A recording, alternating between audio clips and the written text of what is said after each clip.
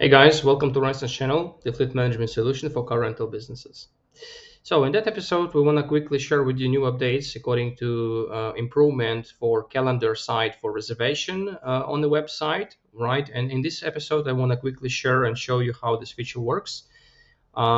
This improvement will be connected for picker and calendar itself. So let's go. Right now we are located on editor booking engine inside. As you can see, we have date and location first tab. So click on it and scroll below for please navigate to calendar side. This one you can see it's highlighted for you. So click on it.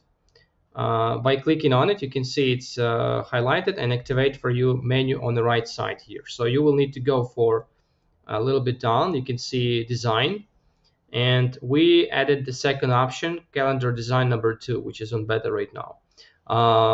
It's on beta, but it already works and have fully functionality to get your users better user experience for reservations, so you can already activate it.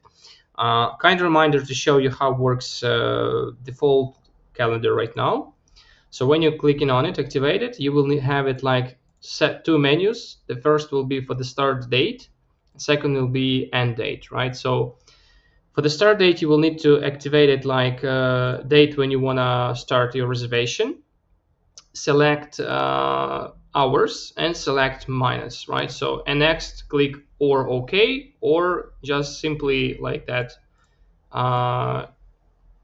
click it for the return date, right? Like that. So it's takes a little bit time to make all of these clicks. So we understand it that's maybe not so convenient for speed for fast reservation process. So for that reason, we built for you calendar number 2. Let me show you how it works. Calendar number 2. So again, activate this menu, right? According to the design, it's approximately the same, but have a little bit modification. Let me show you. So activate number 2, click save, and let's showing you numbers, the second one design. So when you will clicking on it, you can see there is like no minutes. There will be only the date and the time. So it will be much more speed up the process for reservation and give your users much more convenient option to make faster reservation like that.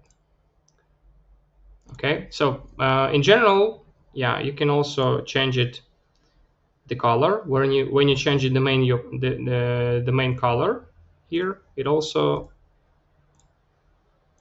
yeah, sorry, not there, here. Yeah, so it also changed the color inside the calendar picker itself. So basically, I believe that the second design will be a little bit easier to make reservations for users. So check it out. It's already available for WordPress, for iframe, and other types of reservations connection. So check it for sure, and give us a feedback what you think about it. Thanks for watching, and hope to see you around on the next video, guys. Cheers.